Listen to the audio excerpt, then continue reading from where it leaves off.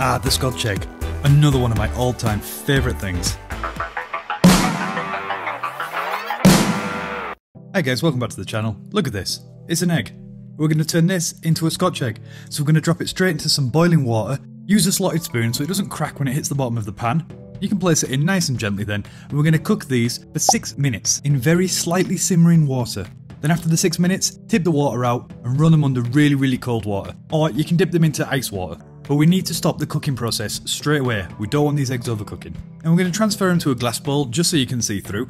Fill it with water. A little trick is just to tap and crack the eggs against the side of the bowl and put them back into the water. Let that water seep inside the inside of the shell. It'll make it so much easier to peel. And we're ready. 1, 2, 3, and 4. Now onto the sausage meat, and you know, because we're in England, we got some amazing sausages to choose from, but I went for the classic and famous Cumberland sausage. It's a sausage made from a beautiful pork, and it's mixed with nice spices and herbs. It's a classic sausage in England. And you just want to start with the very strange process of actually removing the sausage meat from the skin, just sliding it out at the end. And then to the sausage meat, we're just going to add a little sprinkling of cumin, some dried garlic, and some dried sage. And give that a good mix together with your hands. You know, get stuck in. And then we're actually going to make 2 different types of Scotch eggs today, so we're going to split this mixture in half. And into the first one, very simply, we're just going to add some black pudding.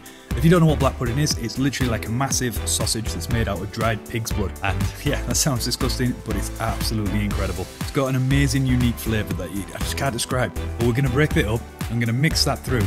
Then literally in your hands form out almost like a burger patty. And then start flattening it out and putting a little hole in the middle, enough for where the egg will go. And then you just literally wrap in the sausage meat around the egg. Take your time and don't put too much pressure on because the eggs are still very soft. But make sure the egg is fully covered. Once it's done, move on to the next one.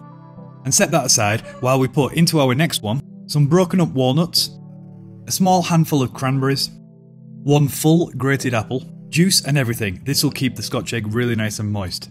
And a good amount of cracked black pepper. Give that another good mix around, and same again, form like a burger patty in your hand, make a little divot in the middle, place the egg, and then start wrapping the meat gently around the eggs. Then just simply set up our 3-way breading station, so in the right hand side we've got flour, in the left hand side we've got panko breadcrumbs, and in the middle we're going to mix 1 egg with a touch of milk. I'm just going to give it a little whisk round, and then very simply we're going to be rolling our Scotch eggs into the flour first, then into the egg, and then into the breadcrumbs. Making sure the breadcrumbs are all nice and firmly stuck to the actual eggs, and fully coated all the way around the outside. As you can see, I didn't use the dry hand, wet hand method, as I only had 4 eggs, and I was a bit stupid and messy on this one. But you know, you want to try and keep your hands clean as possible. So let me just go wash my hands. Then as if out of nowhere, I've magically set up my fryer to 180 degrees. And because it's quite small, we're going to place just 2 at a time in. We're going to cook them until they're nice golden brown. They take about 10-12 minutes. We'll keep an eye on them, give them a little jiggle around and, you know, maybe turn them around every now and again, especially if they're touching the side or touching each other like they are with this ones, until they look like this. And then take them straight out and put them onto some kitchen towel so that all the oil soaks into the towel and not into our eggs. You know, to all them health-conscious Scots who will probably be upset to know that the Scotch egg was actually invented in Yorkshire. But it's okay, you can have this one, we'll take the pudding. But there you go, this is the colour that you're looking for, nice golden brown. Are you ready for the beautiful cross-section?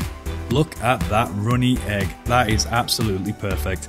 I mean, it's still hot, so it's a little bit runnier than I wanted it to be, but if you keep these in the fridge, you eat them the next day, the flavour is going to be even better as that sausage meat and the spices have all infused together and that egg just soaks up all that flavour on the inside. It's incredible. And just look at the close-up of all that black pudding running through the outside of the sausage. I mean, I'm a massive fan of black pudding, so this was definitely my favourite. But the apple one gave a really nice sweetness to the sausage meat as well. It was incredible. The worst thing is I had to stop to take the Instagram pictures and I couldn't help myself, they were so good. But if you like this video, hit the like button, subscribe, check out my Patreon, support the channel. I'll see you in the next one. Just keep cooking.